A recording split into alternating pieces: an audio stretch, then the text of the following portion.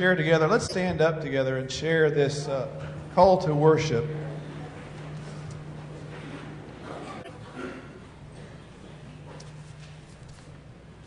I heard the voice of the Lord saying, "Whom shall I send, and who will go for us?"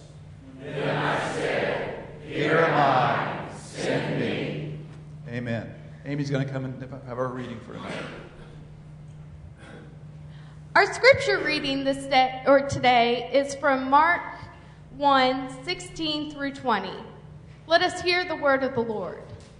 As Jesus passed along the Sea of Galilee, he saw Simon and his brother Andrew casting a net into the sea, for they were fishermen. And Jesus said to them, "Follow me, and I will make you fish for people." And immediately they left their nets and followed him. As he went a little further, he saw James, son of Zebedee, and his brother John, who was in the boat mending their nets. Immediately he called them, and they left their father Zebedee in the boat with the hired men and followed him. The word of God for the people of God. Thanks be to God.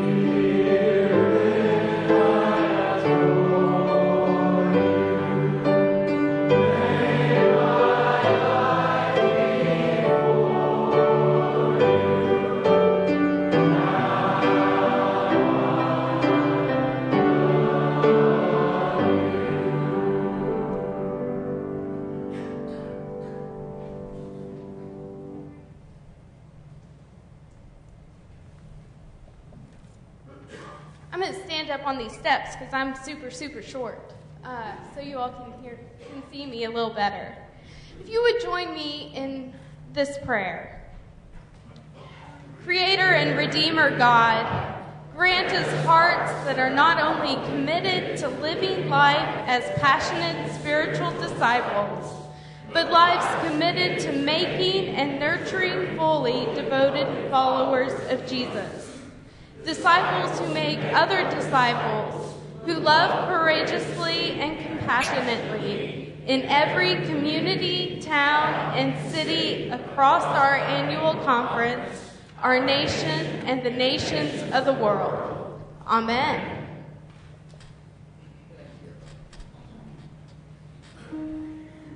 I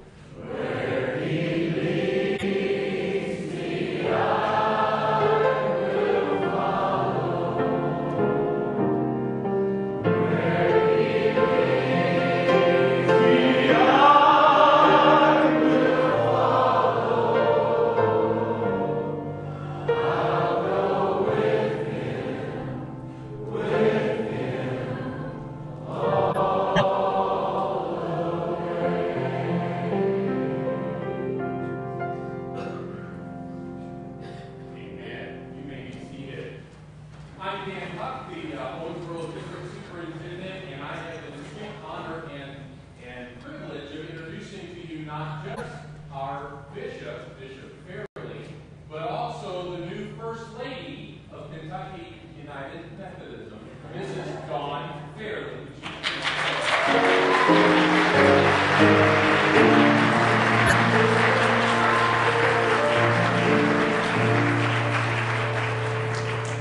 And Bishop and Mrs. Fairley, we are so privileged that your first public event as a couple is in the Owensboro District. Welcome. We are thankful you were here, Bishop. Thank you. Let us pray together. And now, God, we simply ask that you would open our hearts and our minds and our souls, reminding us throughout this evening of who we are and whose we are. Water-washed, spirit-born children of the living God. And because we adore you, where you lead us, we will indeed follow. Grant us grace equal to the task that you have called us to be about, equal to the task of making passionate spiritual disciples who transform, who change the world. equip us, encourage us, and empower us. Take our lips, our feet, and our hands, our silver and our gold, and above all our hearts, and let them be consecrated unto thee. And so speak, Lord, for your servants are listening. And this is our prayer as we make it in the strong name of Jesus Christ our Lord. Amen. Passionate spiritual disciples have this amazing ability to share glory sightings. And those glory sightings happen in different and amazing ways. And sometimes they happen to us when we least expect them. And I stand here tonight to say that God has blessed me with one of those glory sightings. And now my life will never be the same, because God has brought an amazing woman into my life.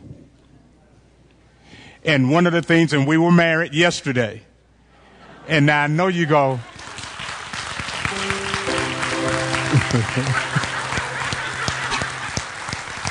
and I know you say, what in the world are you doing here then?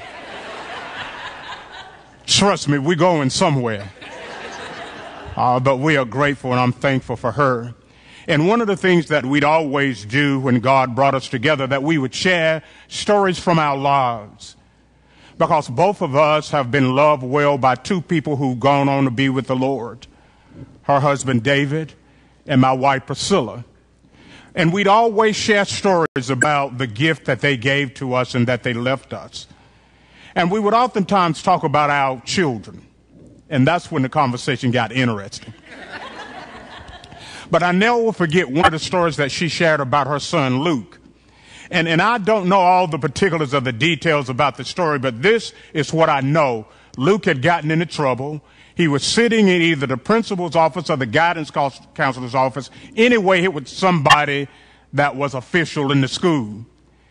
And they were talking to him, and they said something like this: well, Luke, what do you want to do with your life? And Luke looks at him, and Luke, if you know Luke, he's always got this wonderful ability to get out of anything. And he goes, I'm going to join the family business.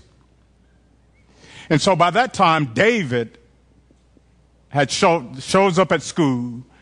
And the person looks at him and he say, by the way, tell me what you do. Luke said he wants to be a part of the family business. And at that time, David was working as the youth director for the conference, but in ministry all the same. I want to be a part of the family business. I want to be a part of the family business. Just what is the family business for born-again Christians? What is the family business for those that have been water-washed and spirit-born? Friends, we've come tonight to share with you a little bit about what that family business looks like. Because regardless of what happens in our world, regardless of what we see on CNN or Fox or any other network, even regardless of what any bishop should say or what should happen at General Conference, this is the family business, and it never changes. Go and make disciples, baptizing them in the name of the Father, the Son, and the Holy Spirit, teaching them to do everything that I have commanded you. And lo, I am with you when?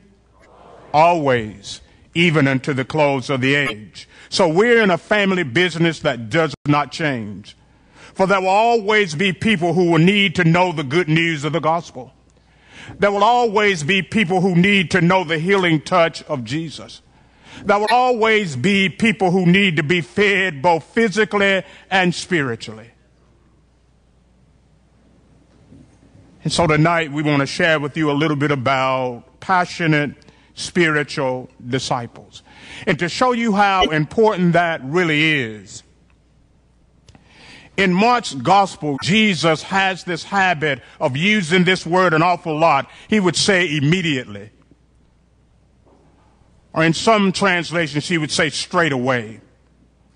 And what that says to me is that when Mark would write those words, it meant Jesus meant business and not like tomorrow, but right now. And so Mark's gospel uses the word immediate a lot. For there is immediacy in the call of Jesus. And Jesus said to them, "Follow me and I will make you fish for people." And immediately they left their nets and followed him. Immediately they joined the family business. True disciples do this. First, they love God with all of their heart and all of their mind and all of their souls. There's no other way that you're going to begin this journey of being a disciple without that first being in your heart. To love God with all your heart and all your mind and all your soul. And then comes the second part, and love your neighbor as yourself. Passionate spiritual disciples love God. And they love their neighbors as themselves. Spiritual disciples learn. They are constant learners. They understand that the Spirit of God is always teaching them new and amazing and extraordinary things. How dare we have the audacity to try to limit the work of the Holy Spirit? It is constantly teaching and learning and molding and shaping us. Passionate spiritual disciples lead. They lead. They make disciples. Now, a disciple, when you hear that word, or even when you hear this word, a passionate spiritual disciple, what do you think about? And what I want you to do is take a minute or two and turn to your neighbor and begin to share. If somebody asks you, what is a passionate spiritual disciple, what would you say? Turn to your neighbor and tell them. The world is asking us that every day.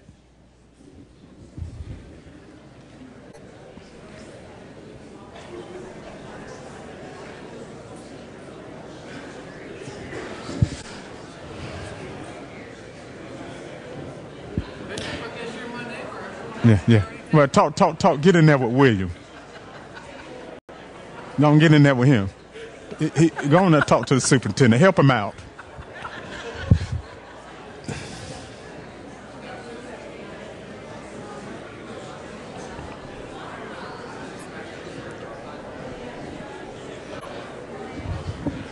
All right, I know that is a conversation that you could have a lot more time on. But I just want you to shout out a little bit about what you shared with your neighbor. When you hear that phrase or those comments, what comes to mind? Come on, talk to me. Power. Who said power? Follower. Okay, got you back there. Yeah, follower. Submission. Obedience, someone who loves. On fire. Enthusiastic. So you mean that a passionate spiritual disciple doesn't get up in the morning and look like they had nails for breakfast? Is that what you're telling me? What else did you say? Sincere. An agent for Christ. Who said that? Loving. There you go. So I'll pardon me? Tells the story of Jesus. Excellent. They do what? They empowered. It's the air they breathe. They can't help themselves. A good Christian. Now, disciple is not a new word. In fact, that word is over 2,000 years old, and the concept of it is even older than that. It's older than that. Lots of people had disciples that followed them. Socrates, Aristotle. But they didn't have the power that Jesus has. But it describes a person who follows Jesus. They are a student, they are a learner. And they love, they learn, and they lead. And Jesus always had this threefold way, I call it a threefold way of helping disciples live into what that meant. You see, friends, I have news for you. You cannot be touched by Jesus Christ and not be changed. You cannot be changed, and excuse my French, and sit on your butt. Those two things don't go together. They don't even sound right. I'm a disciple of Jesus Christ, but I'm going to keep this to myself. They don't go together. It's almost like God talking to Moses, and Moses makes all these excuses. Well, Lord, I would go, but I don't speak eloquently enough. And he makes all these excuses, and it's like God turns to him and says, Moses, I don't want to hear your excuses. This is not multiple choice. There is no option. Every last one of y'all, and I'm talking like my grandma now, every last one of y'all who dared to breathe that you are a Christian, you don't have an option of telling this story. There is no option of doing it. What the option is if you're going to be passionate about it. There's no option. And Jesus did it by having the disciples watch him. Trust me, the world is watching you.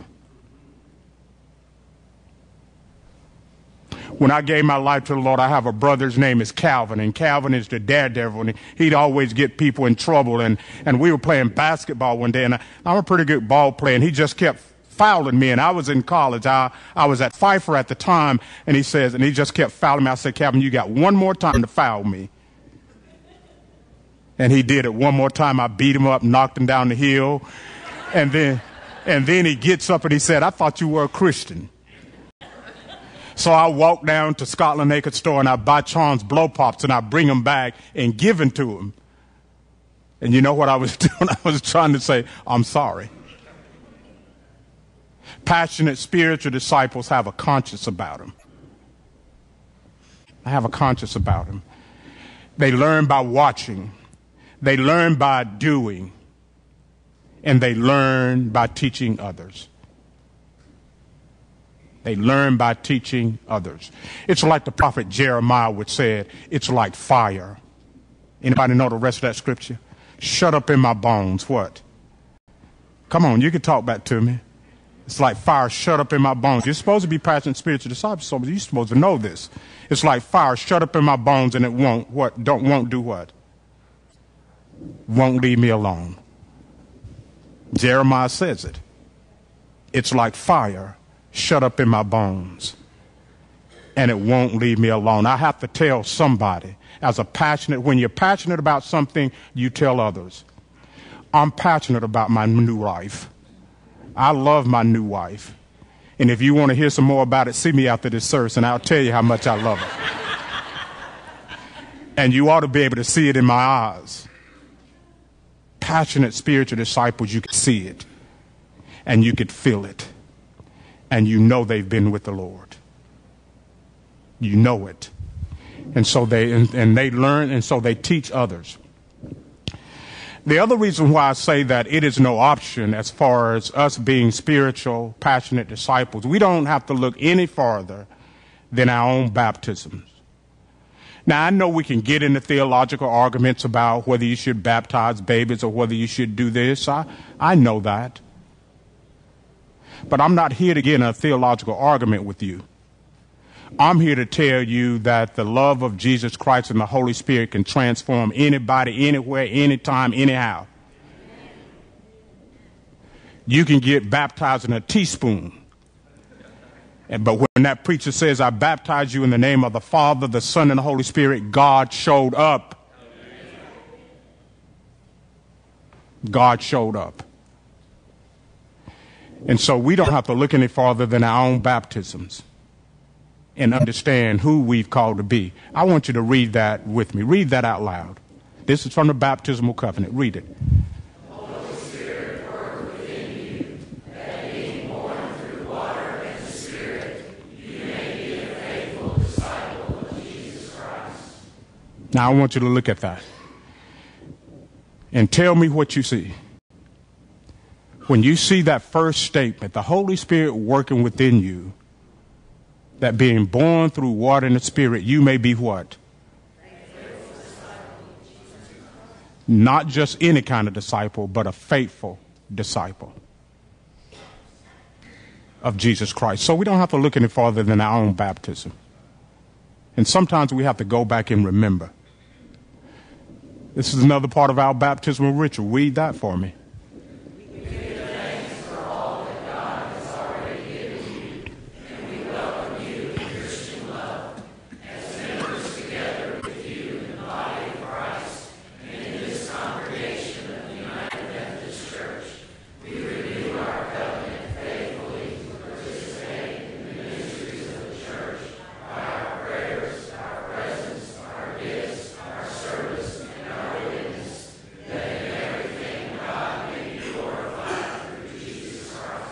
Now that's what a passionate spiritual disciple does. They witness. They give of their gifts. They give of their service. They glorify God in everything. Passionate spiritual disciples are bold and audacious witnesses.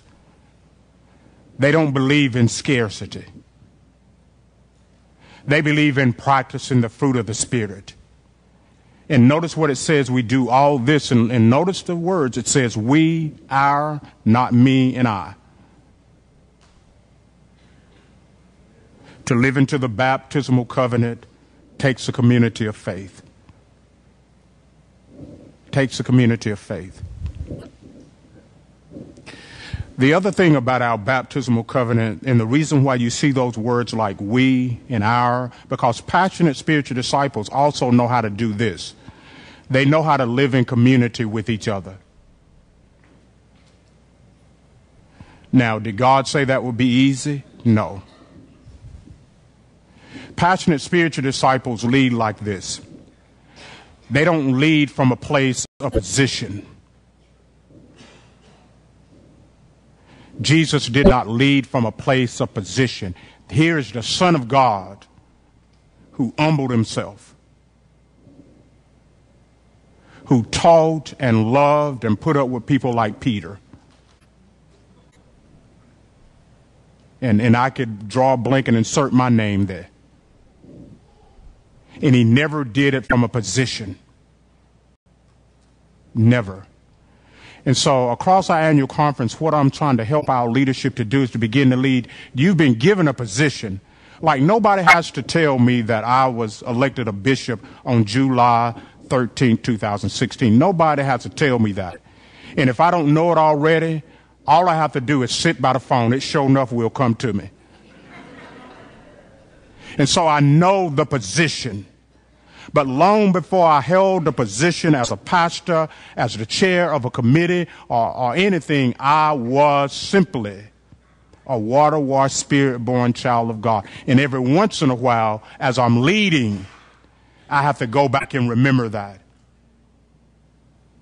That the position that matters most is that I'm leading from the heart of Jesus Christ. The position that matters most is that I ask myself over and over again, what is it that breaks the heart of God? As a passionate spiritual disciple, that is the position that I lead from first, of loving God with all my heart, all my mind, all my soul, and love my neighbor as myself. That's the position. Because, see, we go crazy with some positions sometimes. We get a position and we think we're a bag of chips and all of that, or however they say it. I know that's old. But we get a position and we think we're God's gift to the world. Now, y'all come on. Now, they tell me I'm the bishop so I could say what. No, but when you're leading from a positional point of view, that's what you do. You lord it over other people. But Jesus never did it. He never did it.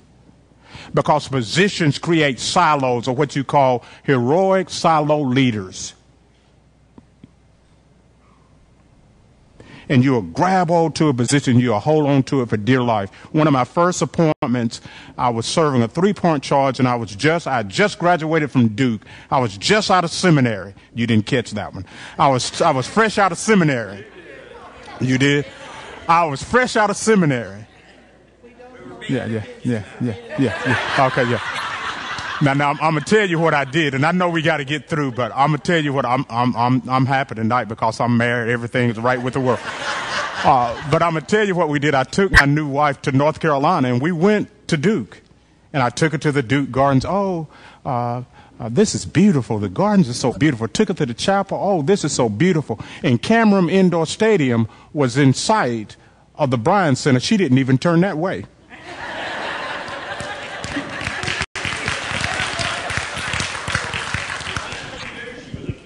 Oh yeah, that's when I knew. Yeah, that's when I knew. I know, and so.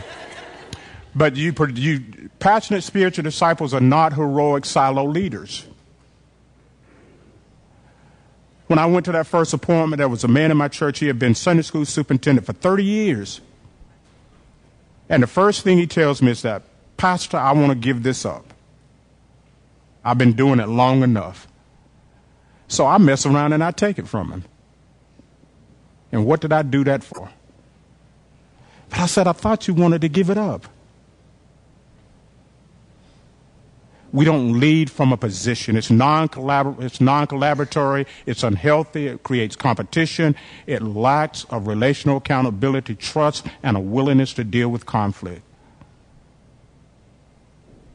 Even Jethro, the Midianite shepherd, told Moses, you're going to kill yourself trying to do this all on your own. Pray and ask God to give you leaders. They're here. Let them have it.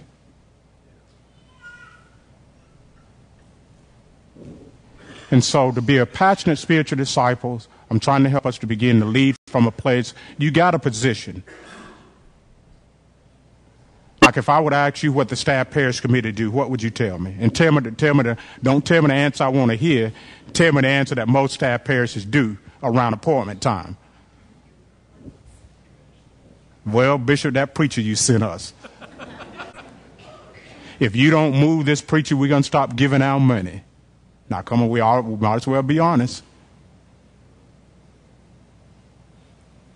And we're leading from a position and not from a relational sense of authority. Now, I love lists, and I'm about to get through so William can come really tell you what a passionate spiritual disciple does. But we got all these lists, 12 keys to an effective church, 7 steps to whatever. We got all these lists, and so I get sort of weary of lists. But this is one that I thought was very helpful when I think about a passionate spiritual disciple, because it gives us an idea or a window into what Jesus was like. And remember what we said about Jesus. They learned by watching, doing, and teaching others. Jesus was willing to invest in people others would have dismissed. Consider the disciples. They were not the religious elite. Peter always had a habit of sticking his foot in his mouth, saying things before he thought. But you don't have anybody in Kentucky like that. Thank the Lord. James and John always fought over who would be first in the kingdom of God. Thomas openly doubted. Judas had a secret agenda. And yet Jesus used these people to turn the world around. God looks at the heart. You could have 11 degrees behind your name. I don't care how many stripes you got on the sleeve of your robe. If your heart is not right, you might as well take that robe off and sit down somewhere and stop fronting. I said it, fronting. You know what fronting is, right? You need to just sit it down and stop. Jesus did not choose the elite. Oh, I need to go back. How do I go back? Oh, I'm going into your report now, William. Take me back. Here, let me help you, Duke graduate. Okay. Hey,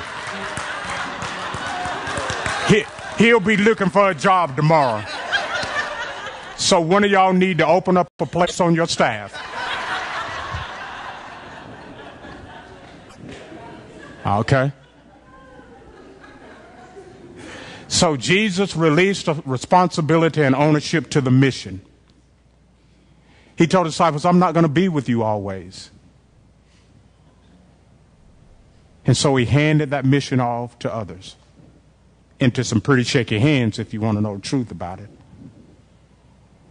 Jesus' leadership plan has a succession plan about it. He never left it to chance. Jesus practiced servant leadership better than anyone. And the classic story that I always think about this is, here's the King of Kings, the Son of the living God. On his last meal, what does he do? Wash his feet. Now, before you get too happy and go, well, oh, that's such a nice pastoral scene. There was nothing pastoral about this scene. Just think about where they're at in Palestine at the time. And think about what the landscape is like. You got sheep, goat, you got dusty roads and all this stuff, and they got on sandals. That's the way Cecil B. DeMille puts it. They got on sandals. And they're walking in the heat of the day, sometimes in rain and mud. And Jesus stoops down to wash their feet. Now tell me how their feet must have looked and how they must have smelled. We're talking about serious toe jam. But Jesus washed their feet. Jesus was laser focused on the vision. He was laser focused. He took all of the distractions that came to him, and he still kept his focus. Even in the Garden of Gethsemane, he's praying this prayer. Y'all know the prayer, right? If it's possible, let this cup pass from me. But nevertheless, not what I want, but what you want. He was laser focused on the vision. And folk, that's what we've got to do. We've got to be laser focused. The world will try to take your focus off what is important. And Lord knows it's trying. And excuse my French again, but while they're trying, the world is going to hell in a handbasket. And we sitting up here arguing about everything.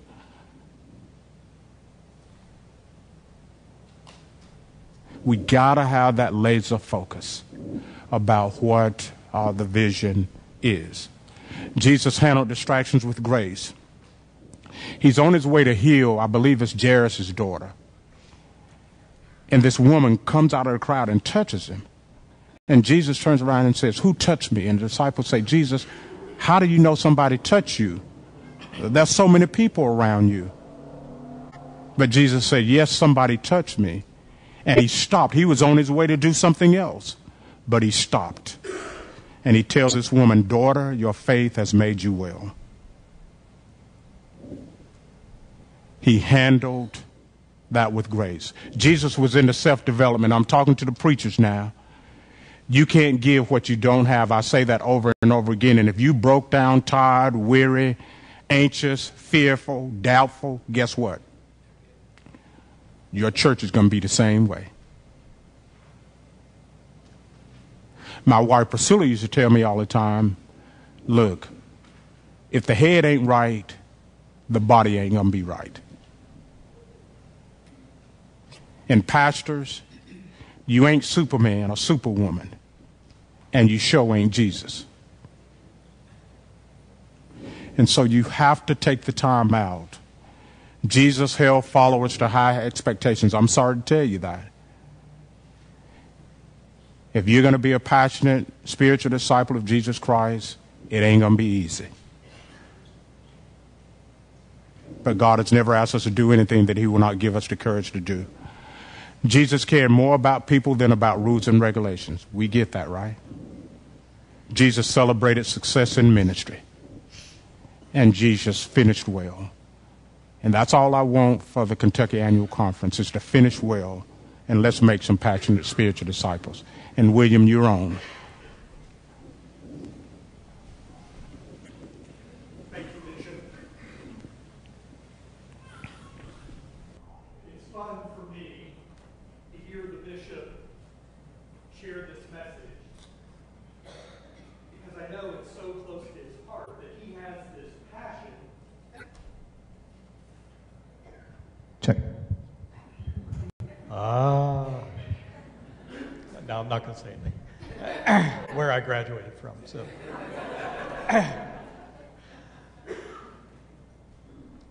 But the bishop is so good at reminding us that the work of the church, the work of the body of Christ, is to make passionate spiritual disciples. And over the last couple of years, he has reminded us over and over and over again how important it is for us to be about this work. And as you think about it, it should be natural to us. This should not be a surprise. It shouldn't be a message that in any way surprises us, because the mission of the United Methodist Church is what? To make disciples for the transformation of the world. Our mission is to not just make ordinary disciples, isn't to make people that will just come and sit in our pews or fill the offering plates, but our mission as the church is to somehow make disciples that do that transformative work and are about changing the world. And so as the bishop has been challenging us in this direction over the last couple of years, some of us began to ask the question, what really is a passionate spiritual disciple? How can we sort of narrow that down? How can we understand that in a way that that's easily for our churches to grasp and understand, and to begin to work towards, easy for people to understand? So we took some of the things that the bishop said, we looked at Scripture, we talked to a number of folks, and some things began to come together. One was a passage of Scripture out of John chapter 15. And I don't know if you're familiar with John chapter 15, but in part of this chapter, Jesus is talking, and he says, "As the Father loved me, I too have loved you." This idea that passionate spiritual disciples understand that they are loved by God. Also, this idea that they follow or keep the commandments of Jesus, and that they love each other. If you look down at verse 12, "And this is my commandment, love each other just as I have loved you." If you jump just a little bit earlier in that chapter, Jesus uses this wonderful image of the vine and the branches. And you remember this image, the importance of the branch abiding or staying connected in the vine. But it isn't just about the branch staying connected to the vine, but it's about that branch then growing in such a way that it produces fruit. And so, as we looked at this passage of Scripture, and as we thought about the things that we were hearing from the bishop and people around the conference, we started just asking this question: what is a passionate spiritual disciple? And we thought we need to ask a bunch of people this question. So we asked people, and some of them are in this room tonight, what is a passionate spiritual disciple?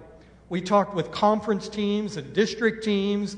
We talked with individual churches, we talked with individual pastors, we talked with individual lay people, and we said, what is it that's a passionate spiritual disciple?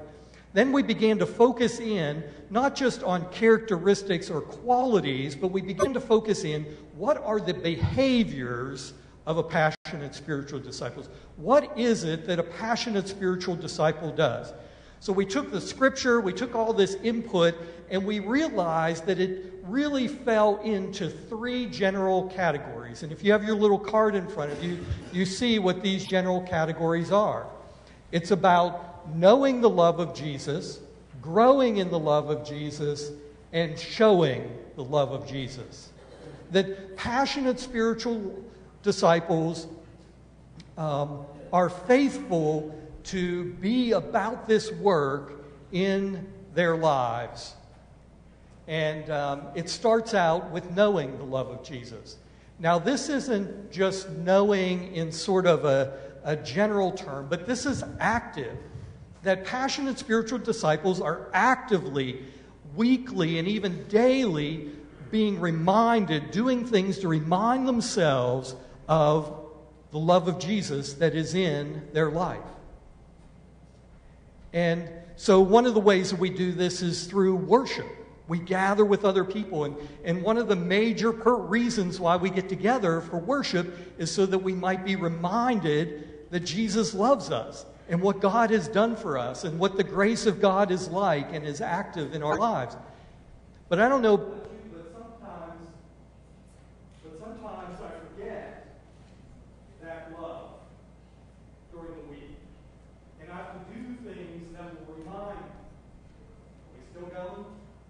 Just talk loud? I can talk loud. So we keep doing things and be involved.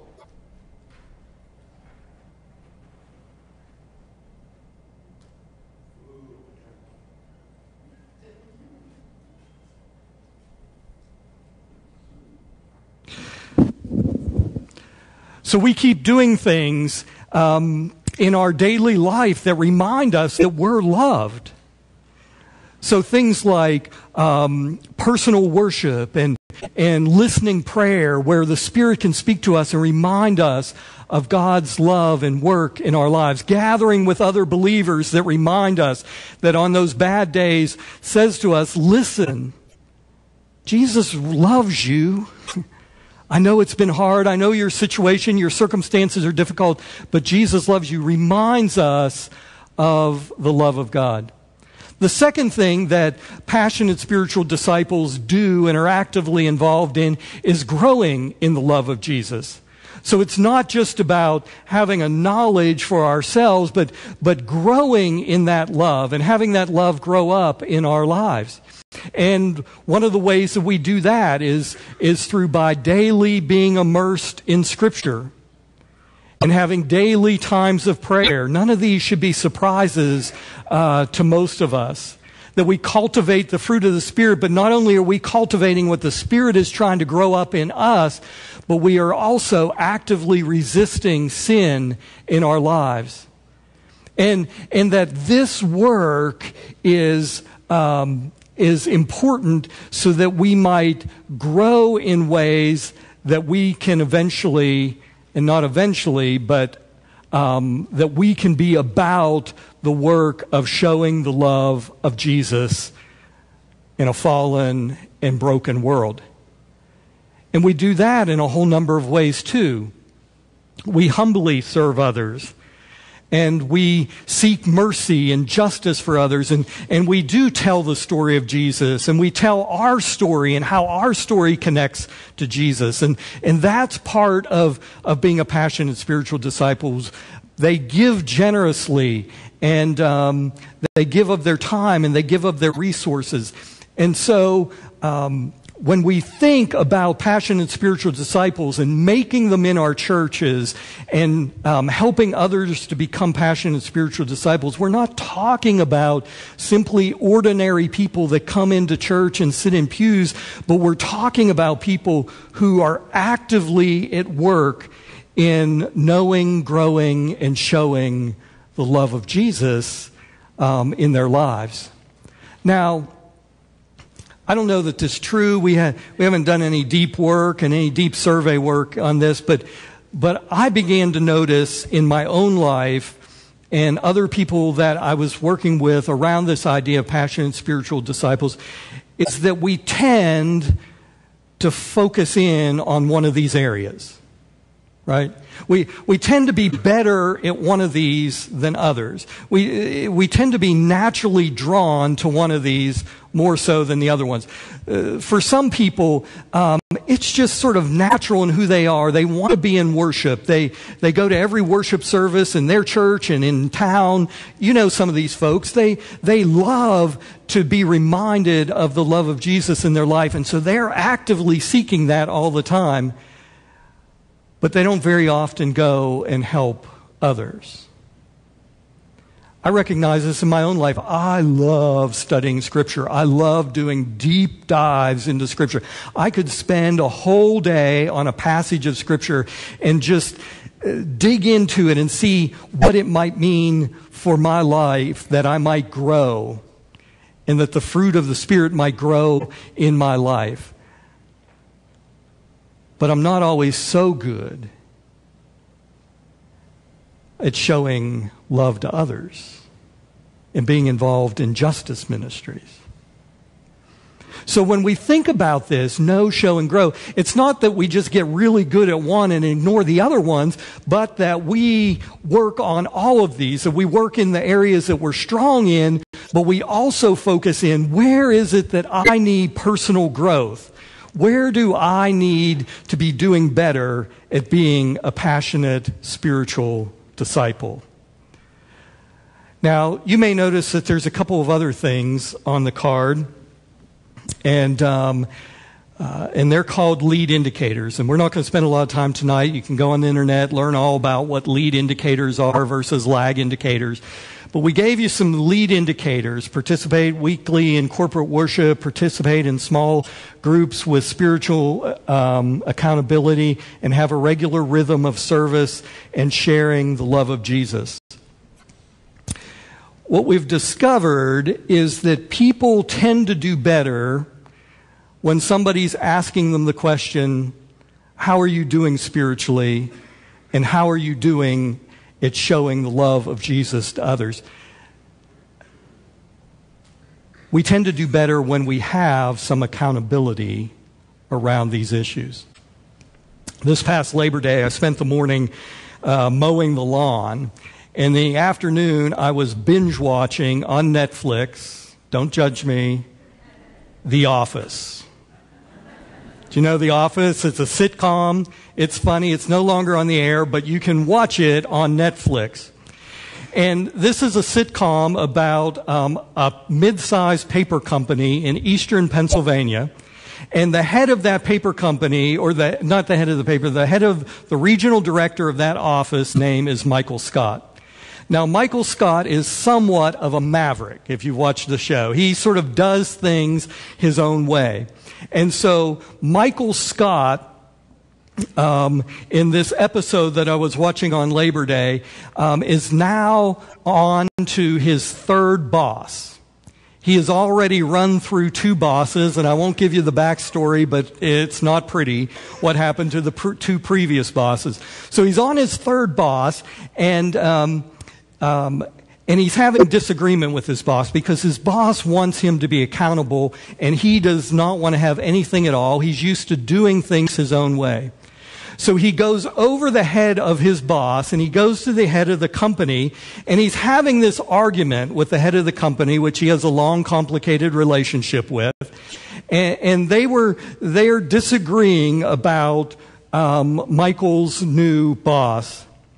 And Michael says this line, "Truth be told, I think I thrive under a lack of accountability." Now, that's funny when we think about it in the workplace. But that seems to be standard operating procedure in many churches, and I would argue for much of Christianity in the United States. That we have this idea that we thrive under a lack of accountability when we don't really have to answer somebody. Everything's private, everything's individual, everything's my own. Listen, I fall into this temptation as well. I would rather not be under accountability. But if I am going to grow as a passionate spiritual disciple and a passionate spiritual leader, I need accountability in my life. And so I need to be in a group of people who will ask me the question, how are you doing spiritually? You said that you were going to be, that you were going to have personal worship time. Have you been doing that? And I need to look somebody in the eye and answer that question. They need to be asking me, how is your prayer life going? How is your Sabbath going? How are you doing at these things? Because if I don't have that, I might think I'm thriving. If I'm being honest, I really don't. I tend to coast without accountability. And many of my friends who are passionate spiritual disciples say the same. And it's not only that are we having accountability around the mission about showing the love of Jesus to others. I said I was going to go work at the food bank and talk to people and pray with people. Did I do that? I said I was going to share with that coworker who I know is going through a difficult divorce. I said I was going to go and spend some time talking with them and praying with them. Did I actually do that? So the importance of accountability, and this isn't top-down accountability that we're talking about. We're talking about accountability with each other and our peers. We gather together, and just because we love each other, we hold each other accountable. And that doesn't matter if you're a clergy person or a lay person, whether you've been a Christian for 75 years or for 3 days. Being part of a group that's willing to hold us accountable so that we might really thrive as the people of God, and that we might really live in ways that we are disciples that are about the work of making transformation, changing the world. Now, I don't want to spend a lot of time on this, but I want to end just by saying this. The challenge of the bishop, I think, is not only for us to be passionate spiritual disciples, those of us gathered in the room, but how do we live that out and make more of those folks? And one way is by our own personal discipleship.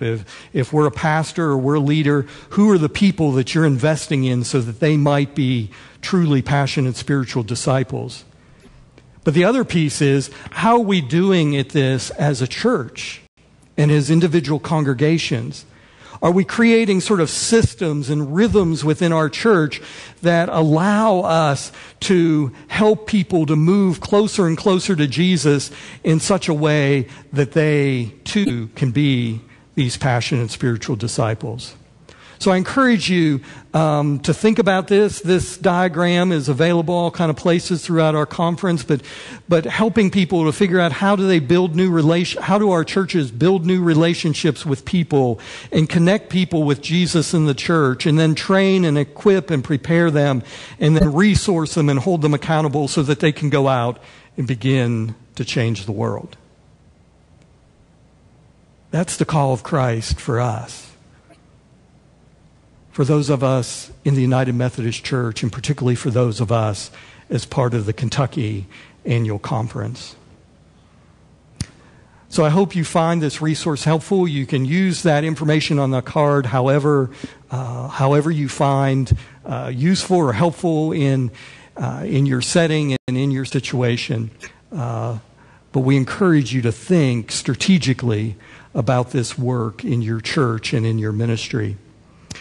Kevin Burney's now going to come and share with us this evening on some sort of practical things that we're learning as we talk with our clergy, as we plan and as we work together towards this goal of making passionate spiritual disciples.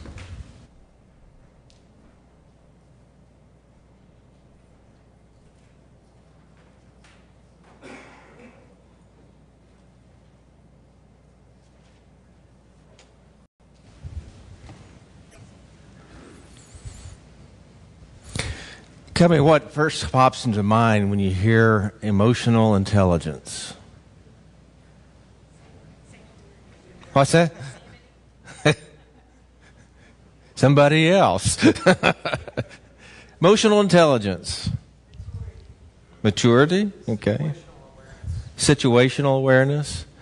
Yeah, I grew up in Oklahoma, and we called it horse sense.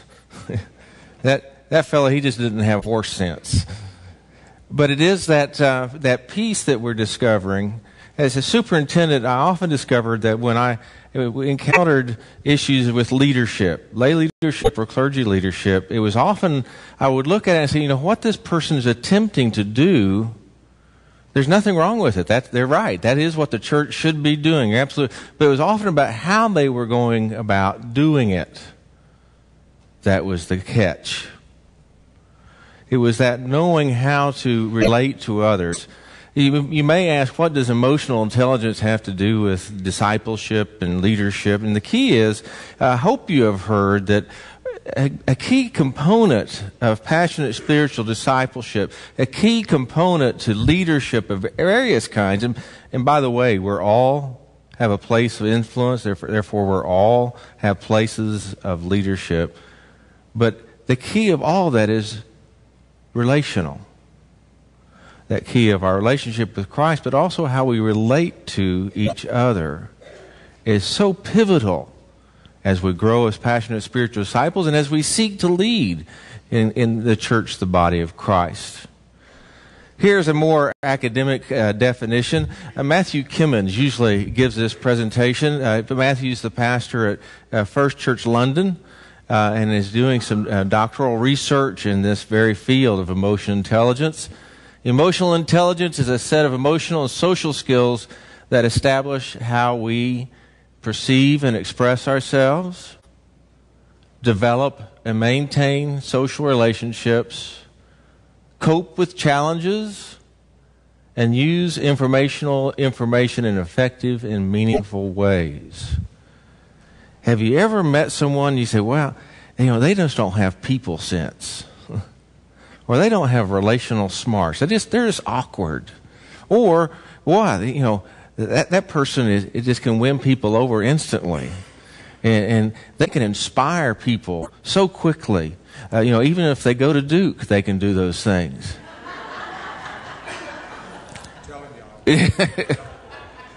But again, that question, okay, why does that matter? That's all nice, Kevin. Why does that matter? Why are we here and why would we talk about that? Well, research shows a strong connection between transformational leadership and healthy emotional intelligence. Now, underline the word transformational. We're not talking about informational leadership. We're not even using the word effective leadership.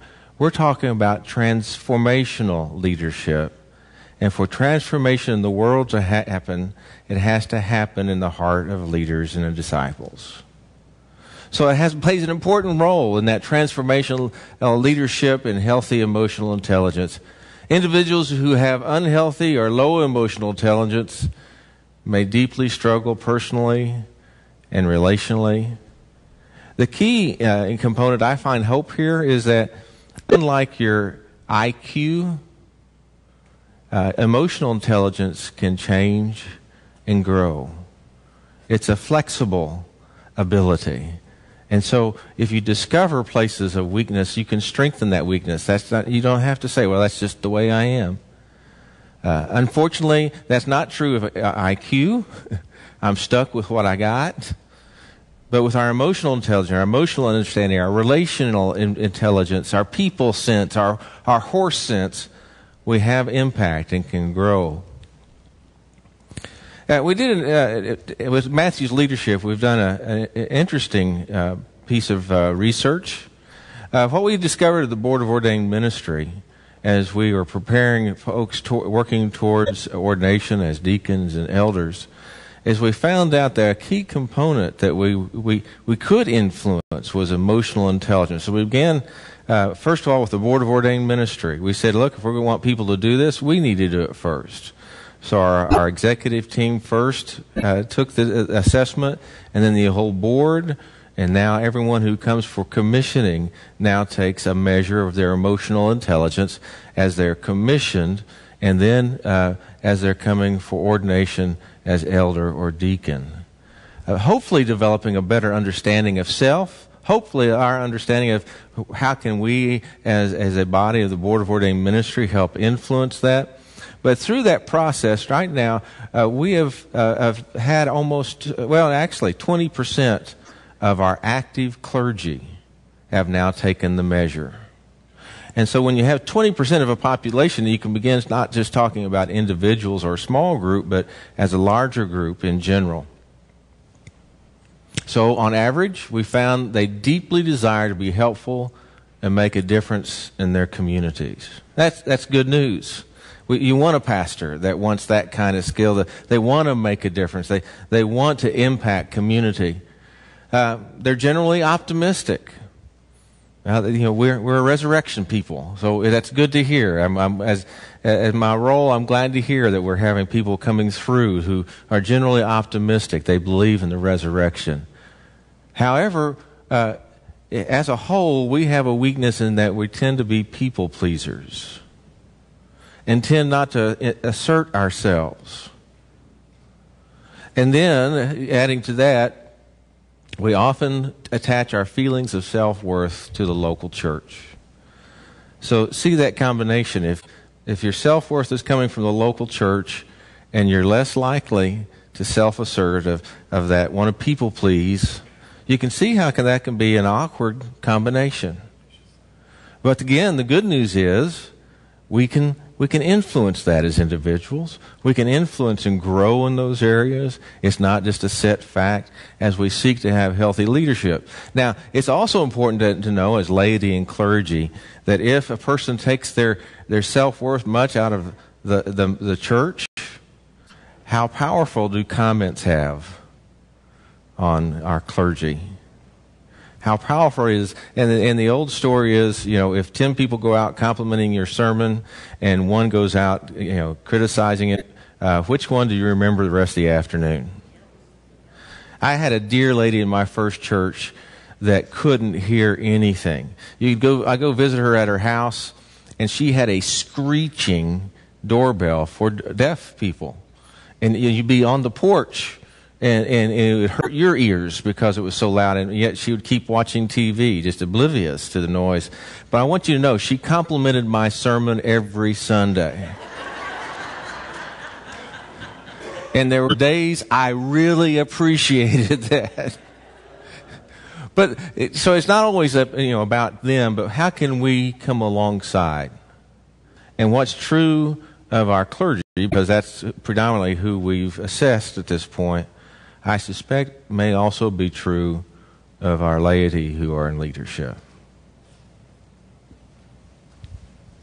So, again, what can we do about it? What can we do in knowing about this stuff about passionate spiritual disciples, and it's all about relational leadership and relational faith? Well, one thing we can do is you focus on your part. What is your mission in the kingdom of God? What would it be like if you wrote your mission statement? What's the vision you have for your own life? And how does that then connect to the mission of the church?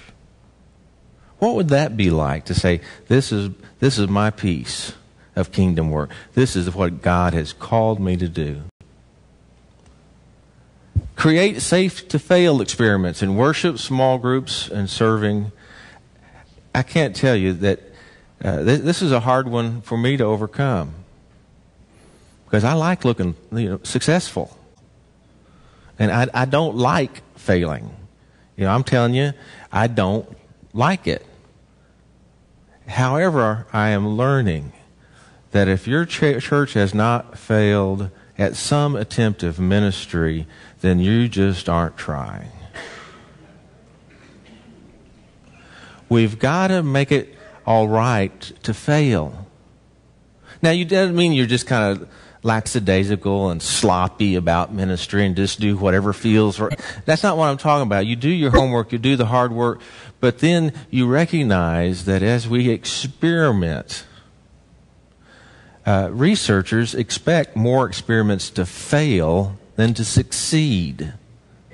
That's how they learn how to succeed. And perhaps part of the reason we're struggling in reaching others is that we're not experimenting enough to learn how to succeed. So learn to celebrate something that didn't work. We did our homework, our heart was right, it met our mission, our values, it really was, a good intention, and it just doesn't work. Celebrate that. Say, hey, now we know what doesn't work. What are we going to try next? Learn from it. Now, I raised 2 boys, and I won't go into the dynamics of that, but a question I always tried to ask when they made a mistake is, did you learn anything? Well, yeah. Well, then it's not wasted. Creating that. I can't overemphasize how critical that is in our personal life, but also in our congregational life. Because we always know there's going to be someone going, well, knew that wouldn't work. I'm reminded of when the woman poured the expensive ointment on Jesus' feet, the disciples were grumbling about, well, that's a lot of money. We could have given that to the poor. Well, isn't it, I want to tell you, since biblical times, those who aren't doing are always criticizing those who are doing. Even if you're a disciple, you can fall into that. Making it safe to fail. And encourage each other by celebrating where you see God. The glory sightings is what we call it. Call it what you want to call it. But where's the hope that you're seeing? I had opportunity to hear a person speak, and he said, our world is divisive. The news is full of bad news. It seems dark. We have environmental issues. We have political issues. We have theological issues. And he said, but Christians should be the most optimistic of all. And, of course, the question is, well, okay, why? And he said, because we believe in the resurrection. We forget the resurrection could not happen. It should not happen, and yet it happened. And as resurrection people, we believe what could not happen, cannot happen, that can't happen, shouldn't happen, happens. And so we've got to have eyes looking for signs of the resurrection. Where are the signs of the resurrection in your community where you go, wow, that's exciting. Glory.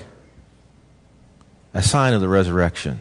A sign of light in the darkness.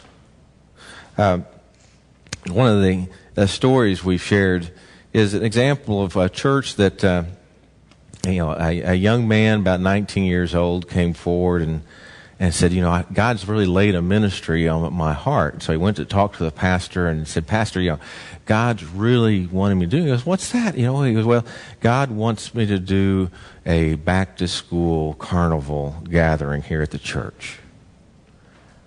Well, they'd only done about 14 million back-to-school carnivals at the church.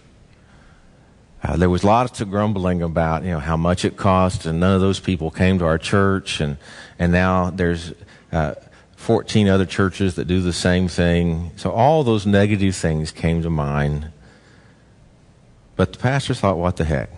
Here's a young man who feels a call, and instead of grousing, they decided to support him in his desire to follow through. And so he organized it. He advertised it. He made the connections, got the supplies, got the inflatables. It was a big deal.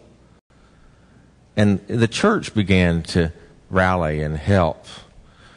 Now, the pastor shares that it wasn't a huge turnout.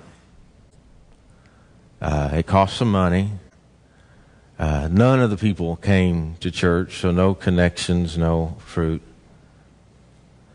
But they decided to celebrate that Sunday because what it required was a flip from looking at what it's going to cost and what's going to be the output and why should we do this again, we're tired, to say, here's a 19-year-old that we can help grow as a leader.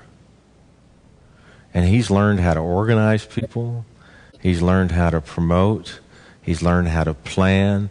He's learned how to sell. And suddenly the mission was not so much about the back-to-school carnival, but about how can we help this person grow as a spiritual leader. So that's the challenge before us. Next steps for connecting. Next steps are after tonight, do what?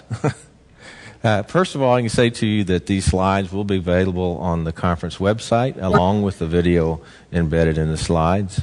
So those are resources. But, first of all, pray. It would be a shame if you went back home and said, wasn't that a good night? And I want to say, so what? If we don't follow it, okay, what's God calling us to do about it? In our context, in our location. You see, it's going to look different at your church than it's going to look down at someone else's church in a different community. There's a free study guide. You can find that on the Connectional Cafe. And it's discovering your church's story. Before, as we're looking at where we're going, we need to know where we've been and what the celebrations have been, the challenges, but also what are our strengths as a congregation. And then asking for help.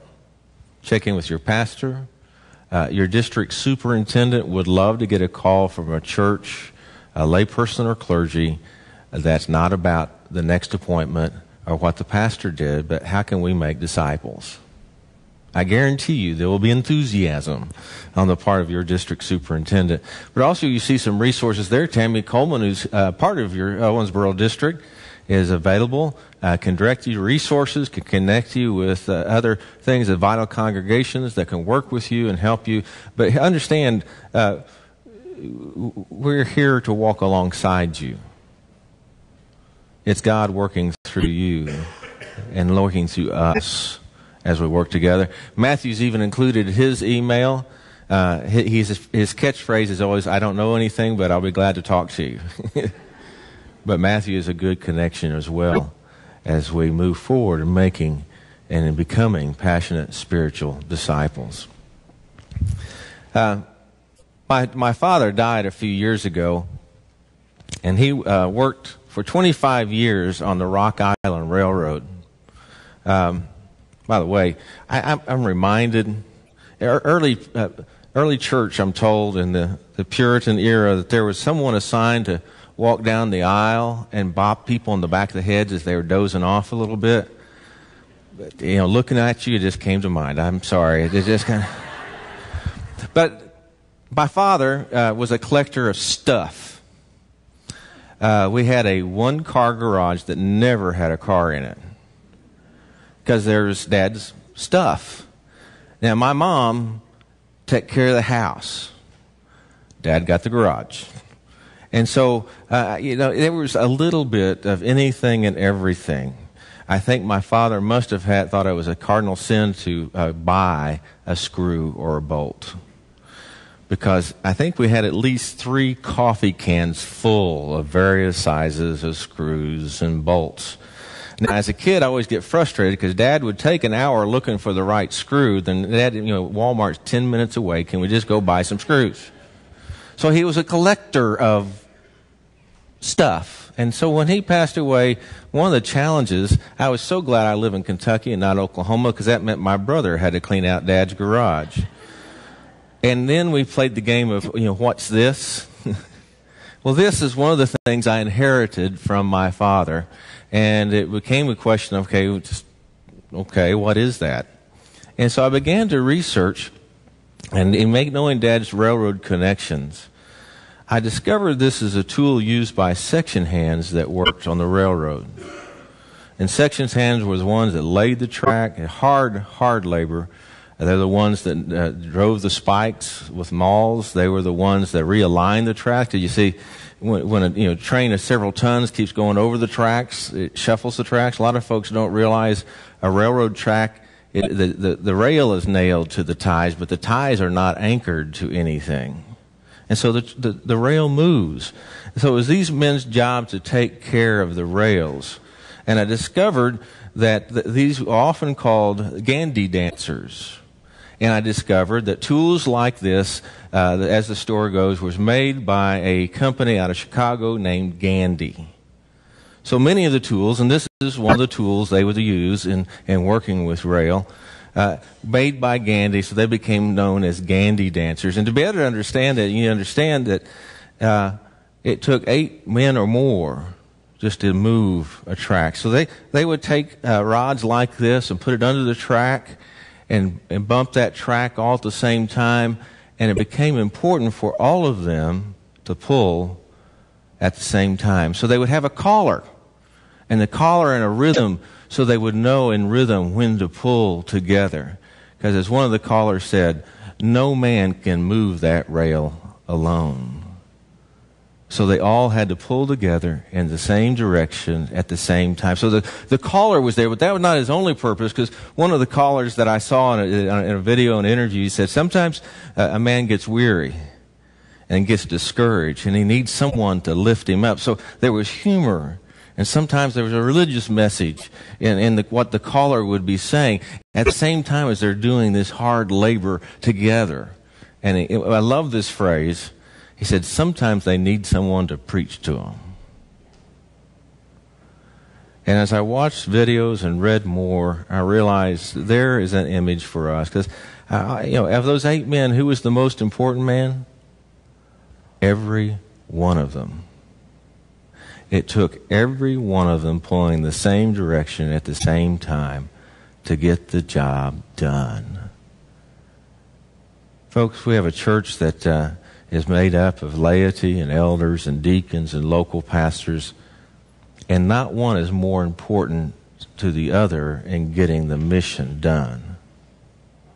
I'm no more called than a layperson. I'm no more called than a deacon or local pastor, and vice versa.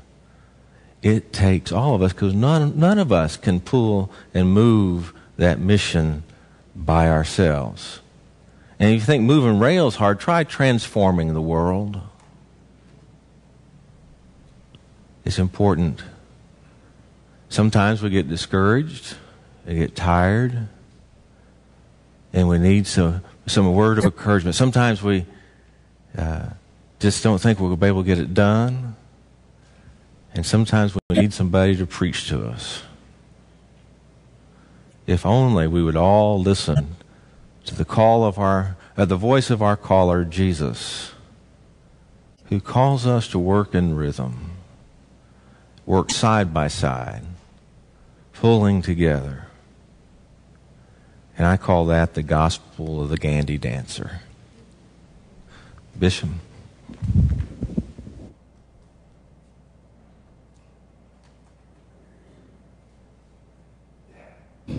Bernie, you will be looking for a job tomorrow. No, I'm just kidding with him. You've heard a lot of stuff. You sit here for an hour and a half. You've heard a lot of stuff.